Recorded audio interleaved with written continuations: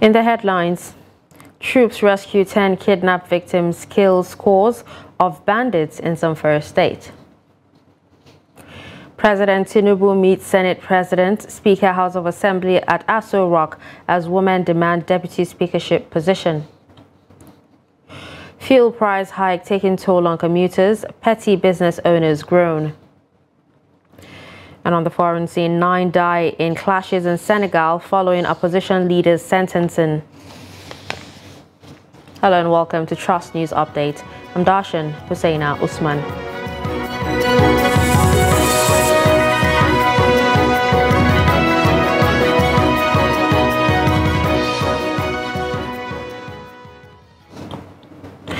And we begin with security, where 10 kidnapped victims have regained their freedom in Zamfara State. They were rescued by the troops of the Joint Task Force Northwest of Operation Hatlet Daji after conducting a clearance operation in the Shinkafi local government area of the state. The troops also killed several terrorists in the Anka local government area of Zamfara State. Trust TV gathered that the military operations were conducted on Tuesday, May 30 and Wednesday, May 31 across 2 local government areas.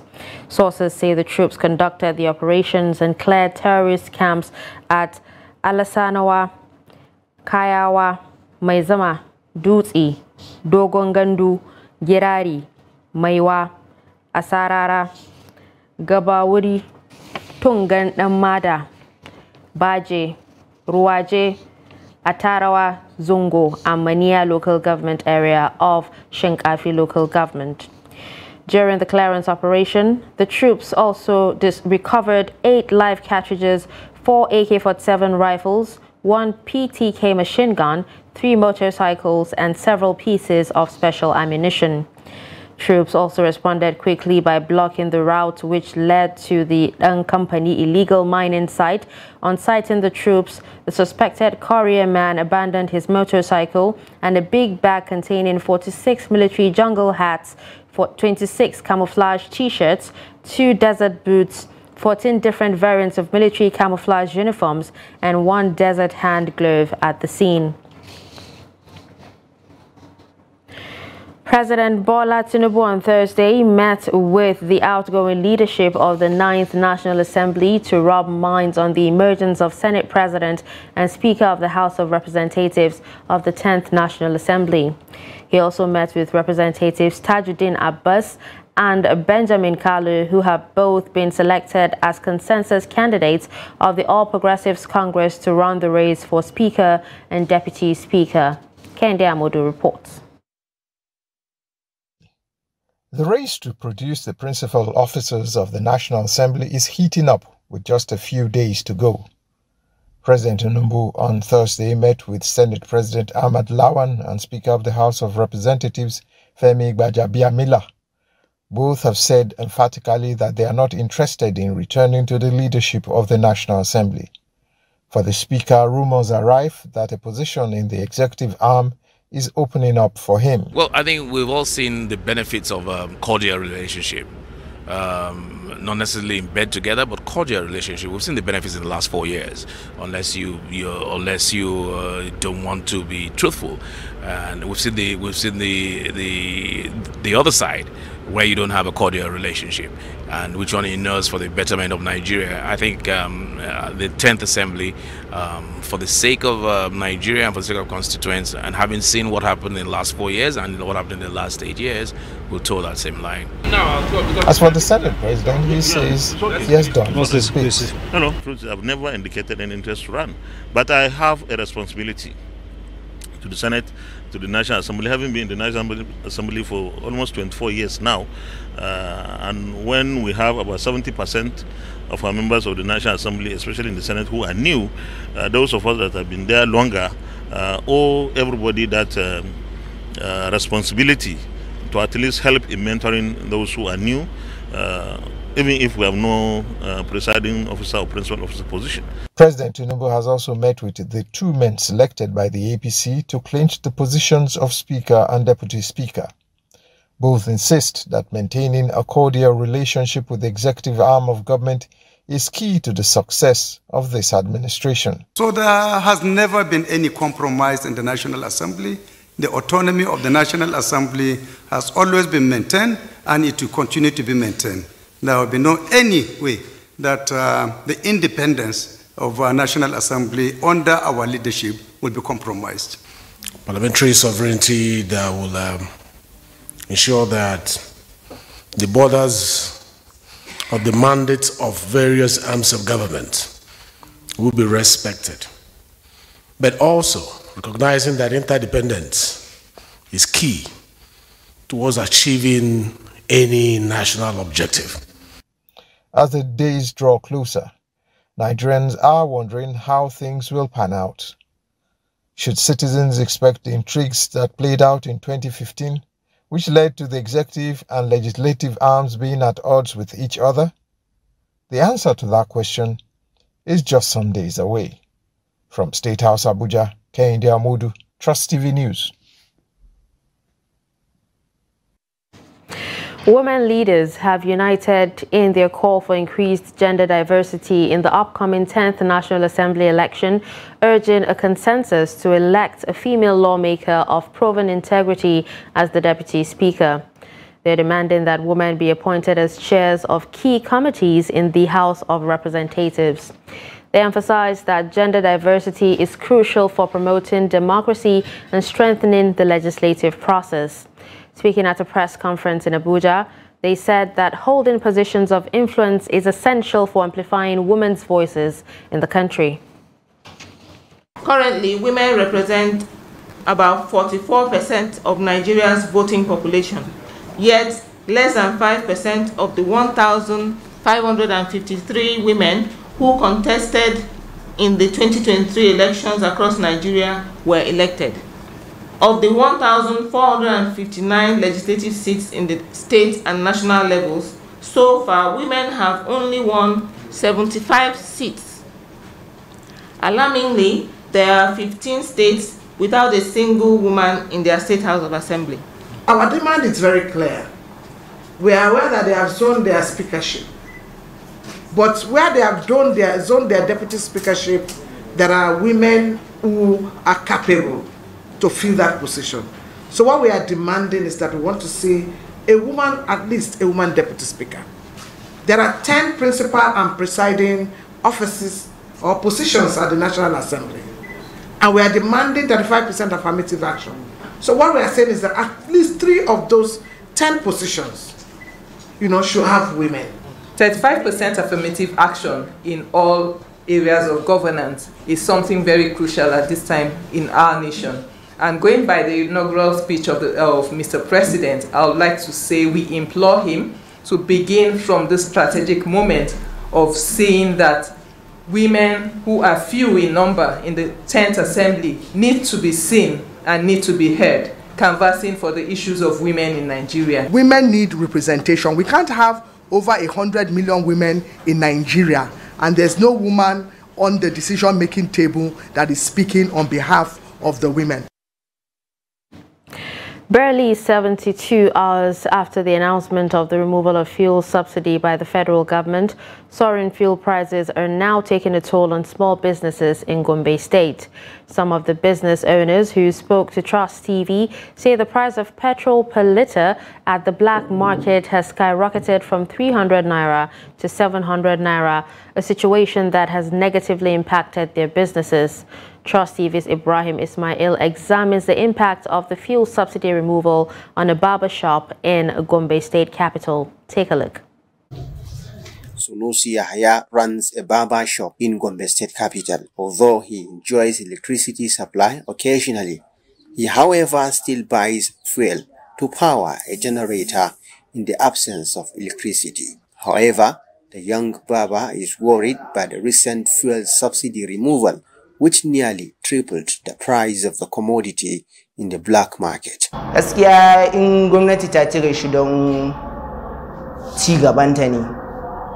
If the subsidy was removed for national interest, the marketers should have been consulted before the decision was finalized. The price is exorbitant. Suna sayarwa 220 a farashin litan 'yan kasuwa na gidajen mai. From 220 naira to over 500 naira, it should be reviewed to help the poor. Ta zauna da su a san yanda za a yi a rage abun don talaka ya ji daɗi. Away from Sunusi Yahaya, I met Muhammad Maigari, who has been forced to shut down his phone charging shop by the skyrocketing prices of petrol, which he is no longer able to afford. I couldn't open the business today because I can't afford the price of petrol, and I don't want to operate in loss because some customers can't afford to pay for the services. When asked if they have adjusted prices of their services to reflect the current realities, Sunusi and Maigari said they are still waiting for directives from their respective business associations. We used to buy petrol 350 naira per litre at the black market, but it jumped to 700 naira per litre. In the filling station, a litre which cost 190 naira now sells 550 or 540 naira. Our leaders in the Barbers Union are reviewing the situation for possible price increase from 200 naira. Our leaders are reviewing the situation. If they increase the price of phone charging, we will adopt it. The previous administration of former President Muhammadu Buhari began the process for fuel subsidy removal and hinted that the process will be finalized in June. But Nigerians were shocked when President Bola Tinubu announced the subsidy removal in his inaugural speech on the 29th May. Ibrahim Ismail, Trust TV News, Gombe. Following the upward review of the petrol pump price by the NNPCL, petrol queues have disappeared across the commercial city of Kano, leading to an increase in the price of transportation, food items and other basic necessities of life. Trust TV correspondent Idris Jibrin, who went around the city, reports that residents are beginning to seek alternative means of transportation. His report. Across many petrol stations in Kano, the price of PMS has since been adjusted at between 550 naira and 600 naira per litre. The black market price stood at 2,800 naira per 4-litre gallon. This is the highest and perhaps the worst petroleum price increase in the history of Kano State. If we can really have what they are saying they will do, I don't mind the removal of the subsidy. But the main issue is there will be a lot of inflation in the town and there will be increase in poverty. But if really they are going to put the money in good use so that people in the nation will have ease in doing things, so I don't mind the removal of the subsidy. By implications, the transportation fees has jumped to between 70 and 100% across many motor parks and local bus stops, forcing many residents to seek alternative means of transportation. If you consider the road, you will see many vehicles were dropped since yesterday.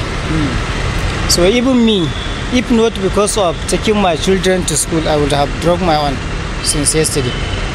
As you can see, the price is 550 naira per litre. I want to fill my tank. It's about 10,000, 20,000, but because of the maintenance of children and the other things. But if I feel 1,000, it's okay for me. I'll go run throughout the day. Market price of food products and other essential commodities has also been affected at the moment. Traders say the cost of transporting goods from the point of production to the point of sale has changed. For them today, save palm oil is adding 1,000 for each jerrycan because of transportation. Because normally people are buying oil 200, 210, 197, but now they are selling 560 for a litre, double price. Although there is no scarcity of the product at the moment, but the number of vehicles flying the routes have significantly reduced since the upward review of the petrol price. Idris Jibrin, Trust TV News, Kano. Coalition of Northern Groups has urged Nigerians to hold independent oil marketers accountable for the current high fuel prices. The CNG expressed a concern that shortly after President Bola Tinubu announced the removal of fuel subsidies, the oil marketers increased the price of fuel. They also cautioned that the Nigerian Labour Congress against taking actions that do not serve the interests of the masses and instead serve their own agenda. In a statement issued by CNG spokesperson Abdulaziz Suleiman, the coalition observed that the NLC has a history of calling for protests or strikes, but ultimately negotiating with the government and abandoning the industrial action. They also demanded that the NLC explains its position during the preparation, presentation, defense and passing of the budget without a provision for fuel subsidies, while calling on President Bola Tinubu's administration to find a practical solution that minimizes harm to the innocent public and avoids compromising its economic recovery policies. The group wants the government to take action against the syndicate responsible for misappropriating public funds under the guise of fraudulent oil subsidies. Moving on to health, the Nigeria Center for Disease Control and Prevention has said Lassa fever has killed 162 persons across 28 states since the beginning of this year.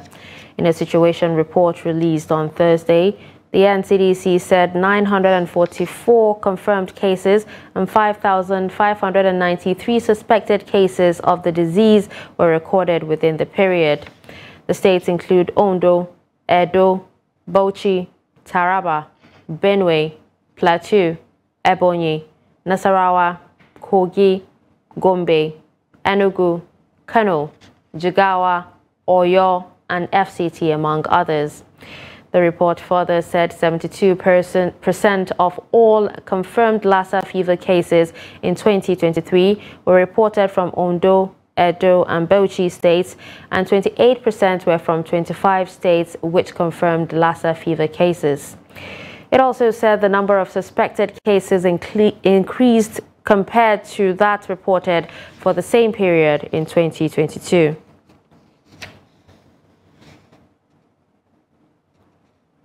You're watching Trust News Update. Coming up after the break, we take a look at how former president can stay longer in ancestral home.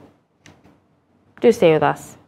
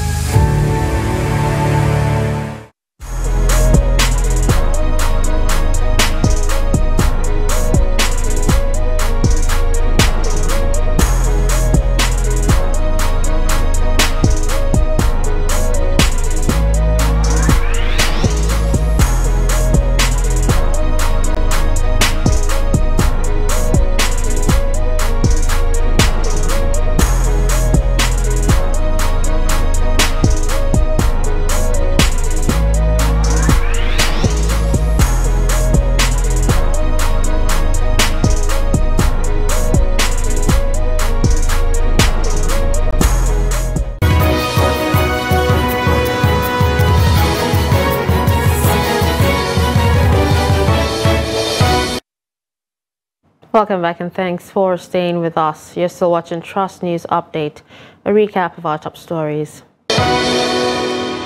We told you that troops rescue 10 kidnapped victims, kills scores of bandits in Zamfara state. You also heard that President Tinubu meets Senate President, Speaker House of Assembly at Aso Rock as women demand deputy speakership positions. Moving to more stories, Chairman National Population Commission Nasir Isa Kwara and the National President Population Association of Nigeria Professor Rhoda Mundi believe that to reverse the negative impact of its population growth on insecurity, unemployment and dwindling economic fortunes, the nation must consider the implementation of the National Population Policy and invest in family planning programs. They spoke during the 41st inaugural lecture of the University of Abuja on Thursday. The report.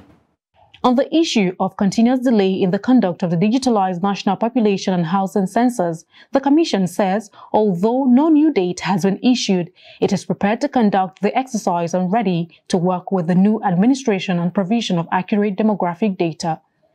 He, however, said the Commission requires more funding away from the original $1.8 billion earmarked by the Commission. How soon, I cannot decide.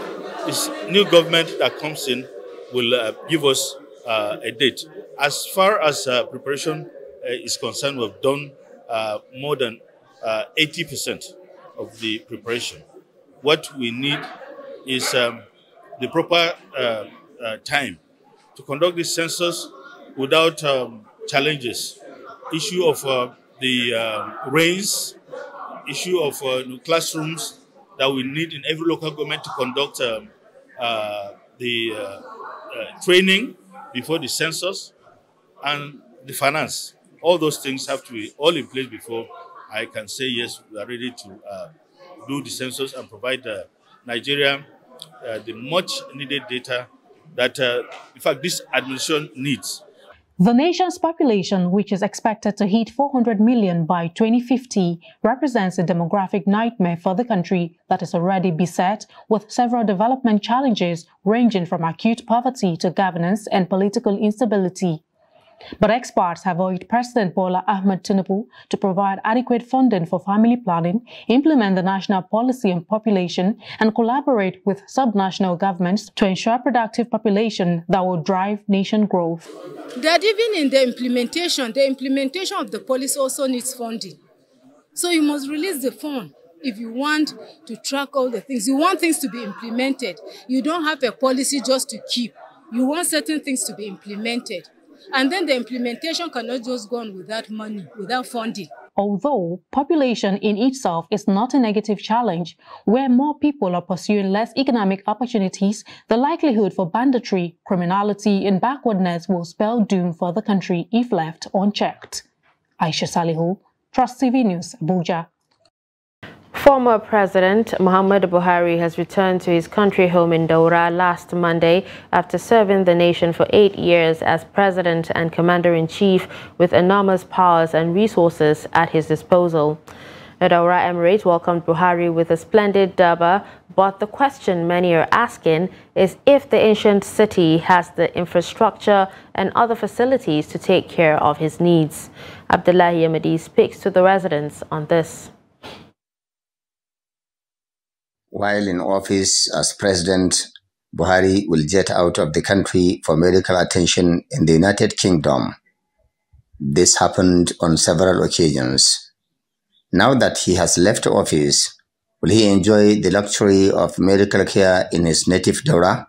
Daura residents are quick to mention that they have an Air Force reference hospital and the General Hospital which was converted to a federal medical center. This is in addition to this finest roads network fitted with solar-powered street lights as part of former president's contributions to the city. Beyond that, there is the establishment of Federal Polytechnic and University of Transportation beside 2 military formations, all in the ancient city of Daura. Alhamdulillah, Alhamdulillah, Alhamdulillah, Rabbil Alameen. Yes, the homecoming of President Muhammadu Buhari on May 29 is a thing of joy to every son and daughter of Daura Emirate and Katsina State as a whole. The reason is simple. Having had 8 successful years as president of our great nation, he deserves a rest at his place of birth. Mom Chiti. Mom Makaranta Gudabi. Everything has a time. Muhammadu Buhari succeeded to have led led this country for good 8 years. And he did his best for the development in many sectors in this country. But beyond all this, are facilities available in Daura to make the former president comfortable to stay? Daura residents say they are overexcited as the retired general is in their midst, staying with them after the national assignment. We will say that he done his best. At least some of our youth has gotten jobs. I've seen a lot of development, even the ones still ongoing and the ones that have been established. The military and the rest of them, businesses and the rest of them are all going on. Even the Imam of Daura, Umar Farooq Umar, could not hide his feelings over what he calls the unprecedented performance of the former President Buhari and the overwhelming support he has enjoyed from all Nigerians in the last 8 years. On my part, I want to use this opportunity to thank all Nigerians irrespective of religious or ethnic affiliation. We'll extend same to the President Bola Ahmed Tinubu to succeed. However, observers say in the next coming days, it will be known whether or not the Asian city of Daura would be the permanent home of the former president. Abdullahi Ismayamadi, Trust Television News, Katsina. In business, Naira remained unchanged on Thursday, exchanging at 464 Naira 67 kobo to $1 at the investors and exporters window. The local currency did not change from its value on Wednesday, while the open indicative rate closed at 464 Naira 64 kobo to $1 on Thursday. An exchange rate of 464 Naira to the dollar was the highest rate recorded within the day's trading before it settled at 464 Naira 67 kobo. The Naira sold for as low as 460 to the dollar within the day's trading. A total of $250.98 was traded at the official investors and exporters window on Thursday. On the foreign scene, 9 people have died in clashes across Senegal after a court sentenced firebrand opposition leader Ousmane Sonko to 2 years in jail. After Thursday's verdict, clashes broke out between police and protesters. Buses were set alight in the capital, Dakar, and disturbances were reported elsewhere, including the city of Ziguinchor, where Sonko has been mayor since 2022. 2 police officials told AFP on condition of anonymity that at least 3 of the deaths occurred at demonstrations in Ziguinchor, and a policeman was stoned to death by young protesters in the capital. The 48-year-old did not attend the trial and was absent when Thursday's judgment was handed down. Justice Minister Ismaila Madior told journalists that the court did not rule on whether he should be arrested, but after 2 years of confrontation with the authorities, the head of the Pastef Patriots Party could now be arrested at any time. When the Dakar Criminal Court handed down the verdict, Sonko's party called on the Senegalese people to take to the streets. Several social media and messaging platforms, including WhatsApp, Instagram, and YouTube, were facing serious access restrictions in Senegal late Thursday. And with that, we've come to the end of Trust News Update. Don't forget to follow us across all our social media platforms. I'm Darshan Husseina Usman. Thanks for watching.